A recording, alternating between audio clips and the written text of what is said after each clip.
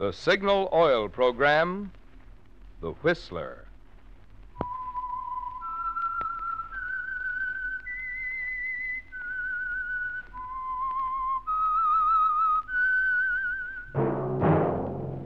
That whistle is your signal for the Signal Oil Program, The Whistler.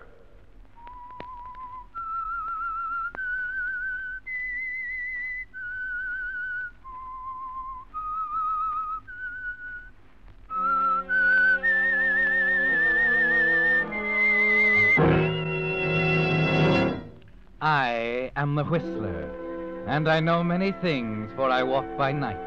I know many strange tales hidden in the hearts of men and women who have stepped into the shadows. Yes, I know the nameless terrors of which they dare not speak. Yes, friends, it's time for the Signal Oil Program, The Whistler. Rated by independent research, the most popular West Coast program in radio history. And Signal gasoline is tops, too, tops in quality. It takes extra quality, you know, to give you extra mileage.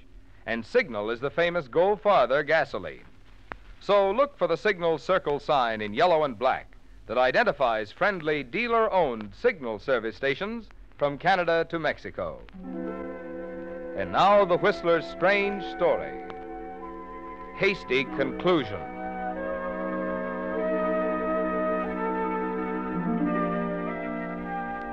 Professor Wagner sat in his office in the old brick chemistry building, a late issue of the Chemistry Journal open on the desk before him. The drowsy afternoon sounds of the campus and the reassuring tick of his secretary's typewriter made him sleepy, unable to concentrate on his reading. The article was in fine print, and the professor found himself tempted to drop it into the wastebasket. But he was forced to continue reading. When the dean published, the rest of the department was expected to read it. Suddenly, he turned back the pages and reread the article more carefully, his mind shuttling between memory and suspicion. Why was all this so familiar? Could it be what he suspected? His secretary, with her spinster's efficiency, would know.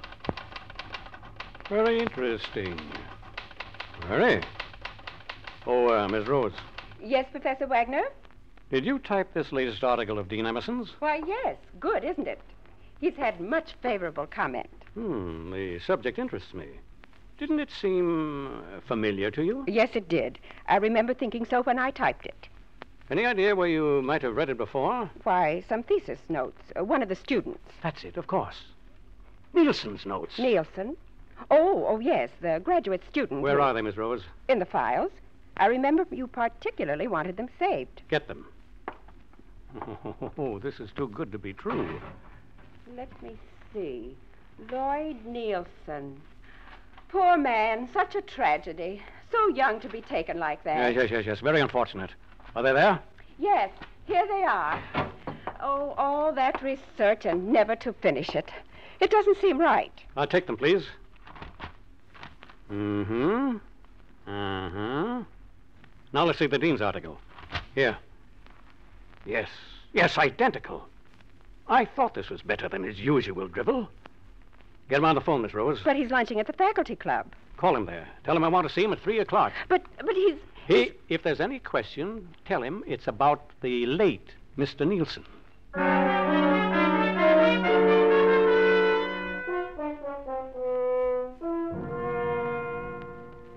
I'm pleased that you like my paper, Wagner.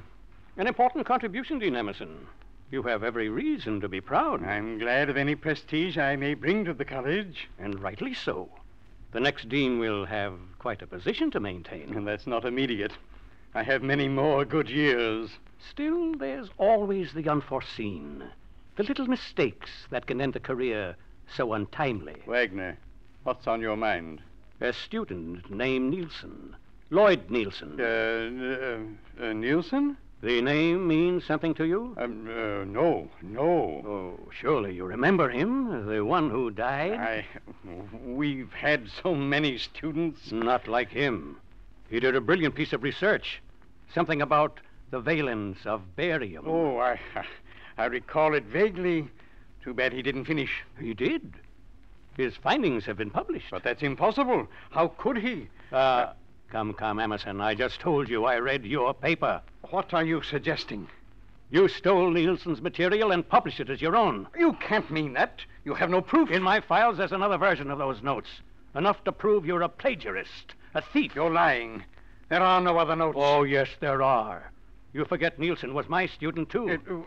It must have been a mistake, a coincidence. If the papers had been in your own field, toxicology, yes. But they weren't, Emerson. You've never liked me, Wagner. This is nothing but malice. Call it ethics. And you want to expose me for the sake of your ethics. Oh, then you admit there's something to expose. Well, I mean, Wagner, isn't there some way we can settle this quietly? That's better. May I smoke? Yes, certainly. Have one of mine. Thank you. Yes, Emerson. There is a way. Quiet, but honorable, of course. Anything. Naturally, for the good of the college, I'll have to ask you to withdraw. Withdraw? But I'll be fair. I'll keep the reason to myself. Generous of you. I think so. But to give up my whole career, you don't know what you're asking. Better than having the truth come out. Wagner, for heaven's sake, must it be this way? Just what you would do in my place, isn't it? I see. And I have no choice but to resign. Very wise.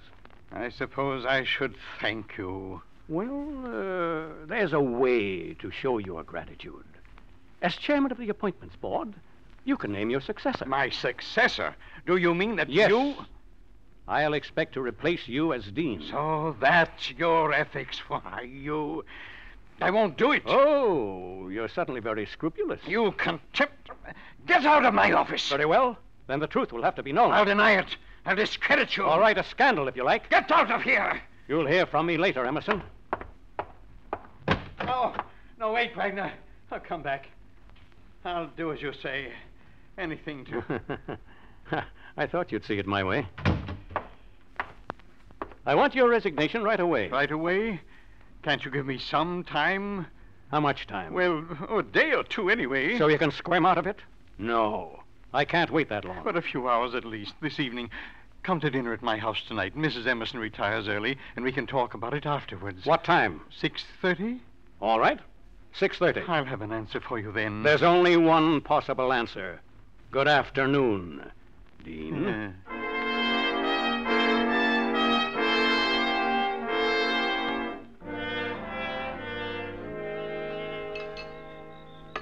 You're sure you won't have some coffee, Professor?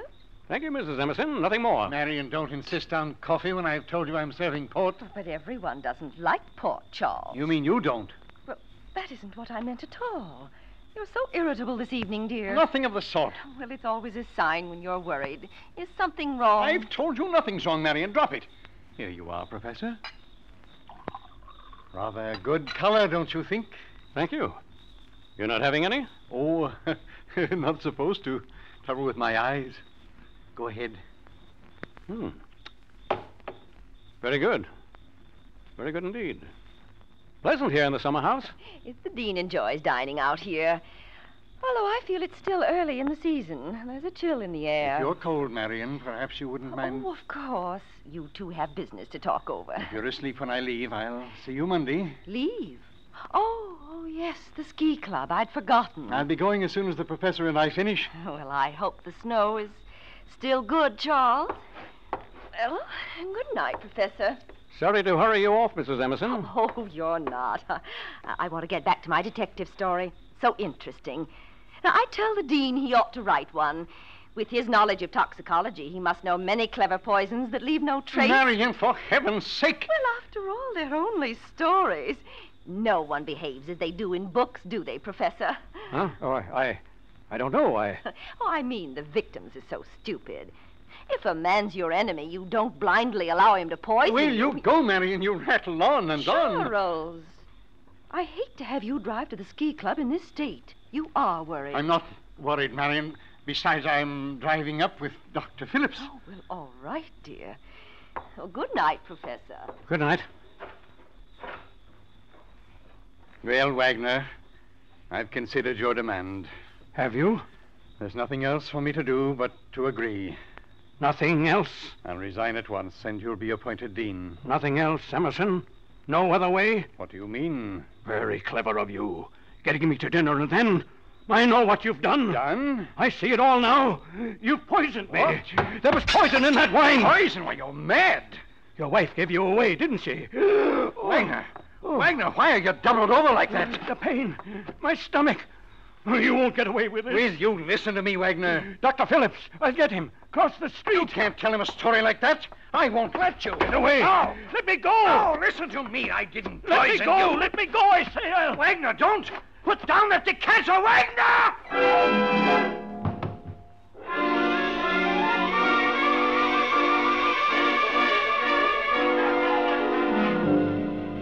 For a stunned moment, you stand there, and then suddenly find yourself running pell-mell down the gravel path toward the garden gate, doubled over, clutching at the burning pain in your stomach, knowing it's your life now, unless you can get across the street to the doctor's office before the poison strikes you down.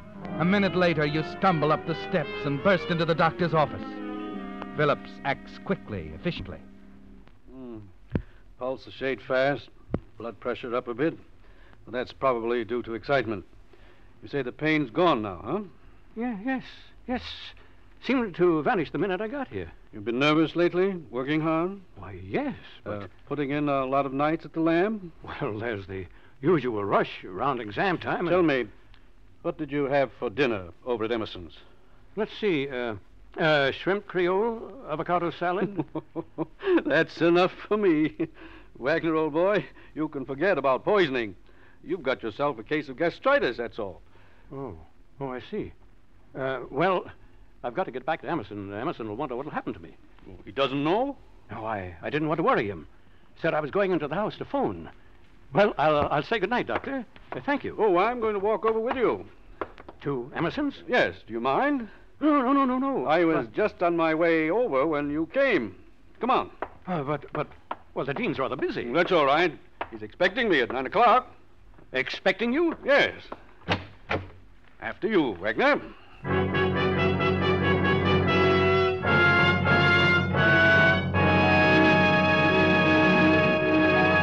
With the prologue of Hasty Conclusion, the Signal Oil Company presents another strange story by The Whistler. But now, 2 points it'll pay every driver to remember if you want to be sure you're getting the tops in quality when you buy gasoline. 1, in gasoline it takes extra quality to give you extra mileage, to go farther. And 2, Signal is the famous Go Farther gasoline. After all, the only way any gasoline can put more thrilling performance into your car is by helping your motor run more efficiently. And when your motor runs more efficiently, naturally you get better mileage. So mileage is really the best yardstick of gasoline quality. That's why we're so proud of Signal's good mileage. And it's why Signal says, when you buy gasoline for your car, to be sure you're getting the tops in quality, there are just 2 things to remember. 1, in gasoline it takes extra quality to go farther. And 2, throughout the West, from Canada to Mexico, Signal is the famous Go Farther gasoline. And now back to the Whistler.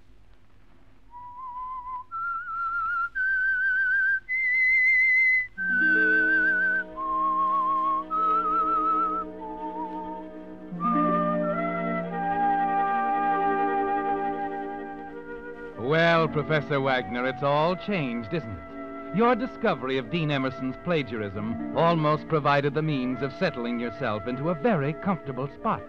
But it's anything but comfortable at the moment. As you stand at the Dean's front door with Dr. Phillips, your mind is racing wildly. You were foolish to believe immediately that the Dean had poisoned you. Foolish to run to Phillips so quickly. Now you're wondering what they're going to find out there in the summer house, whether Dean Emerson is alive or dead, and what you will tell them. Oh, hello, Doctor. Right on time. Charles ought to be through with...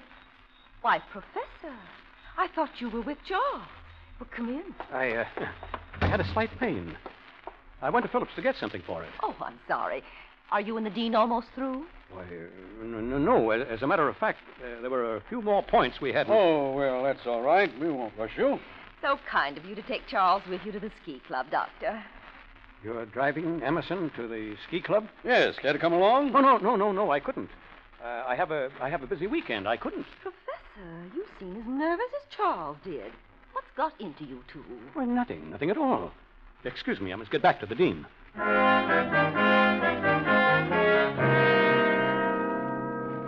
You go out the rear door, Wagner, into the quiet night.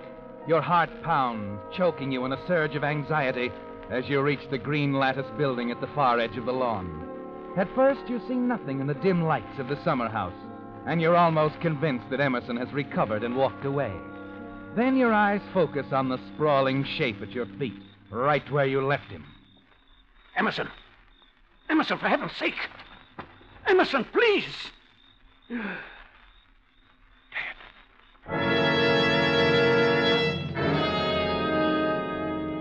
Yes, Wagner, dead.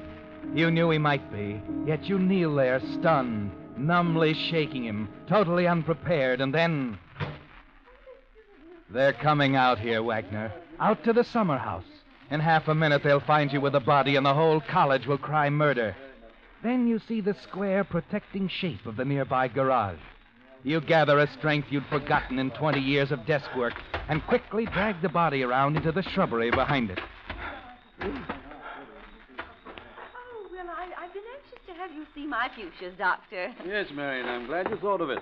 Oh, Professor. Isn't Charles out here? He went to the chemistry building to get a copy of his article. Well, how strange. There's a dozen copies in the house. It isn't like him to miss his engagements this way. That's all right, Marion. I'll tell you. I'll get a ride with Mason and leave my car here for the dean. He can drive up when he's ready. Well, I'd rather Charles didn't drive over those mountain roads. He's been so nervous lately. Oh. Well, I guess I've got to wait for him. It's too bad. Wait a minute, Doctor. There's no use in your doing that. Doing what? Delaying your trip this way. See here. Why don't I drive the dean up in your car? Well, I thought of that, but you said you'd be busy. Oh, nonsense. It's nothing very urgent. I don't like to leave Emerson in a spot like this. Besides, in view of what you said about my being overworked... You're perfectly right. The change would do you good. Well, that's it then. My car's in the garage here. The dean is kind enough to rent me his garage. Here are the keys. This is very nice of you, Professor. Oh, no, not at all. Well, I'll see you to the door, Doctor. Thanks, Marion. Left my coat in the hall.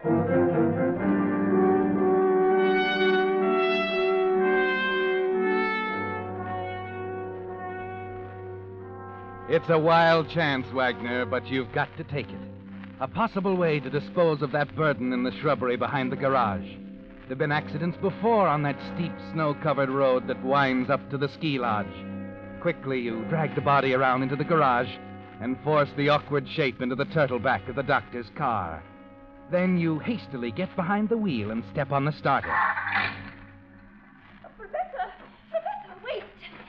Oh, did Charles come back? No, I thought I'd pick him up at his office. Oh, well, here, I brought this bag. Oh, yes, thank you. I forgot that. Oh, and his glasses, too. He left them on the dining table. I'll take them to him. Well, I don't understand his forgetting them. Well, he can't read without them, and perhaps I'd better drive over with you. Oh, there's no need for that. I'll take care of everything.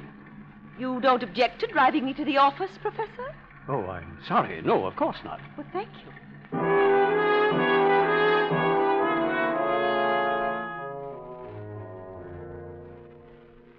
Sure he hasn't been here, Miss Rose? I'm sure. He rarely comes to the office at night. But couldn't he have come in without your knowing it? Oh, no. I have these reports to finish by morning, and he gave me his key. Well, then he didn't mean to come here at all. I don't understand it. Why don't you let me take you home, Mrs. Emerson? He's probably there by now. Well, I suppose there's nothing else to do, but I'll wait up for him. I want to be sure he's all right.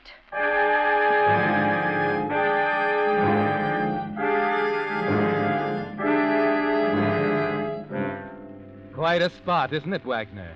Mrs. Emerson determined to see her husband and his body in the turtle back of the very car you're riding in. You've got to think of something.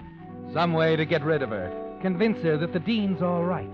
Then, as you pull up to a stop sign, you notice the lights of a drugstore at the corner, and you begin to see a way out. You pull over to the curb. Why are you stopping here, Professor? Just had a thought. He may be at the faculty club. I'll go into this drugstore and phone. Oh, I'll go. No trouble. I'll only be a minute.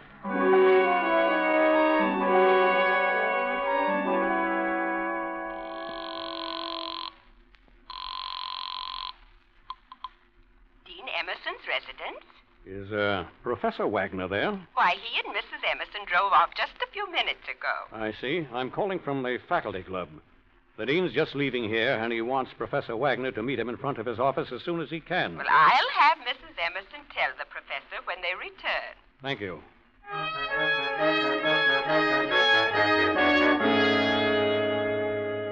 You drive Mrs. Emerson home, Wagner, and there the maid delivers the message you so cleverly planted over the phone. Mrs. Emerson's convinced now, and she retires, relieved that her husband is all right. 10 minutes after you leave her, you're on the highway heading the doctor's car toward the mountains. The 60-mile trip is unchallenged until you near the ranger station at the foot of the dangerous 2-mile grade. And then suddenly you remember. The ranger will make a check, and he's got to see 2 men in the car. You put on the brake and pull up at the side of the road. Get out and open the turtleback, and you drag the body up to the front seat. Then you get back in and prop him up beside you. Pull your hat down over his face. Nervous and trying to keep from trembling, you drive on until you're stopped by the ranger. Sorry. Can't let you go on, folks. We're in for a blizzard. But they're expecting us at the ski lodge. I guess you can make it as far as the lodge, all right, but you're taking a chance of being snowed in. When we get a storm this late in the spring, it's usually a good one. We'll take that chance. Okay. Sign the passenger check. Yeah, right here. All right. Other fellow will have to sign, too. But he's asleep. Oh, sorry. Regulations. Yes, but he's had a hard day. I hate to disturb him. Well, okay, you sign for him, huh? Yes. Thanks. Mm-hmm. All right, drive on. Take it easy.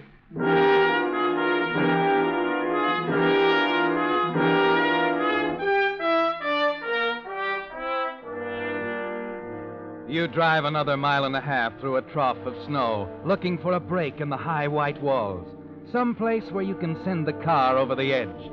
And then, as you reach the narrowest part of the road, you see it. No barrier on the outside, and a sheer drop to the bottom of the ravine far below. You maneuver the car close to the edge, and then open the door on your side and jump clear as the car with its grisly load plunges over the side.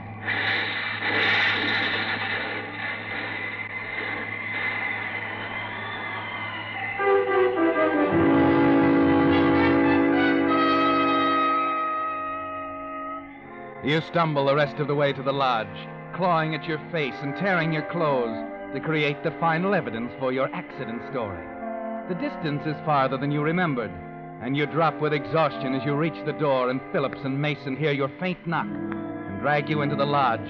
And as they chafe your hands trying to thaw you out, you gasp your accident story. You watch their faces for a sign of suspicion, but there's nothing but sympathy.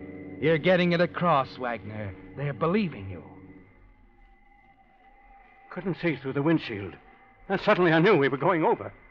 I called to Emerson to jump. Steady, Wagner. Better lie down. But he didn't jump. He was too late. Come on now. Don't try to talk anymore. Think we better try to get Emerson? From that ravine? We're snowed in already. It'll take days. It was all my fault. I shouldn't. Forget that. Lie back and rest. All right. There you are. Now relax and don't worry. It was an accident. Nobody's going to blame you. Of course not. It was bound to happen on that road. Might have been any of us. You really think so? Of course. Now, for Pete's sake, relax. You need sleep. It's going to be all right, Wagner. You can count on us. Thanks.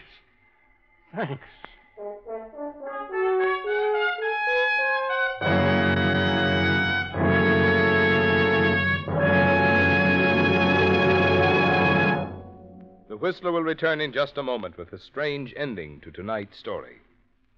Meantime, a word about the something extra you get when you have your car lubricated at a dealer-owned signal service station.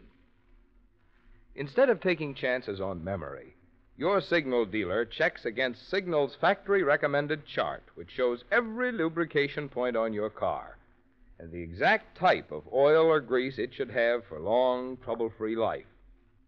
And then, just to make doubly sure not a single part has been overlooked, your signal dealer checks each point again, which explains why we call it signal double-check lubrication. This is typical of the many little differences in signal service that can make such a big difference in the way your car runs.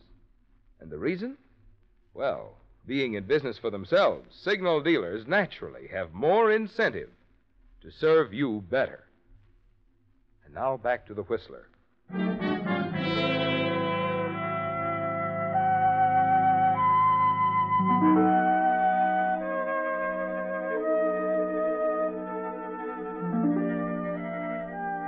Well, Professor Wagner, you're safe now. Safe in bed where Mason and the doctor put you after hearing your story. They've assured you that no one will blame you for the accident. It was a dangerous road. The snow was blinding. You lost control of the doctor's car and jumped clear as it plunged into the steep ravine with Dean Emerson in it. No way they could know that he was already dead when he took that final plunge. You sink into the warm bed, exhausted from your strenuous night, limp with relief. You drop off immediately and sleep heavily and undisturbed for several hours.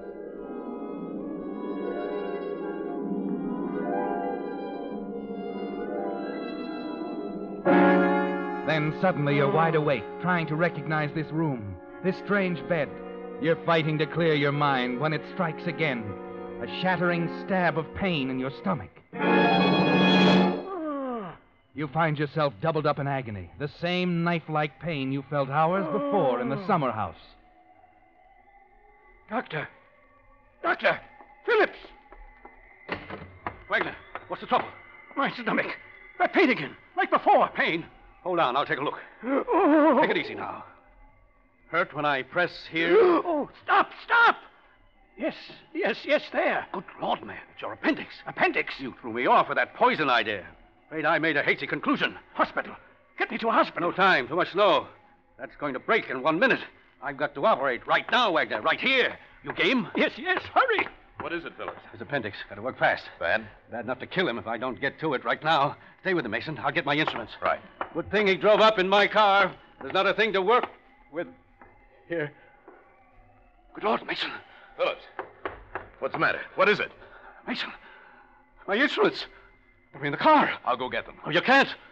My car's at the bottom of that ravine. He hasn't got a chance, Mason. Wagner hasn't got a chance.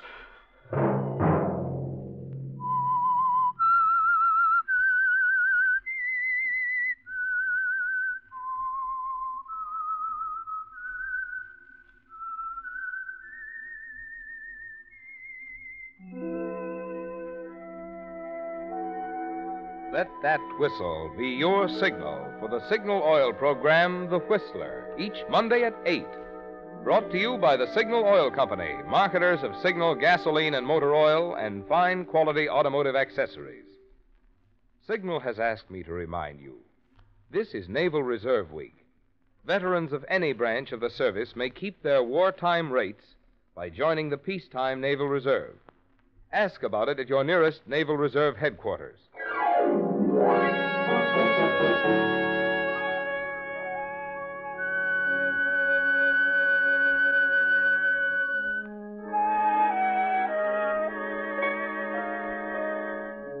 Featured in tonight's story were Charles Halton and Norman Field. The Whistler was produced by George W. Allen with music by Wilbur Hatch, story by William Engvik, and was transmitted to our troops overseas by the Armed Forces Radio Service. This is Marvin Miller speaking for the Signal Oil Company.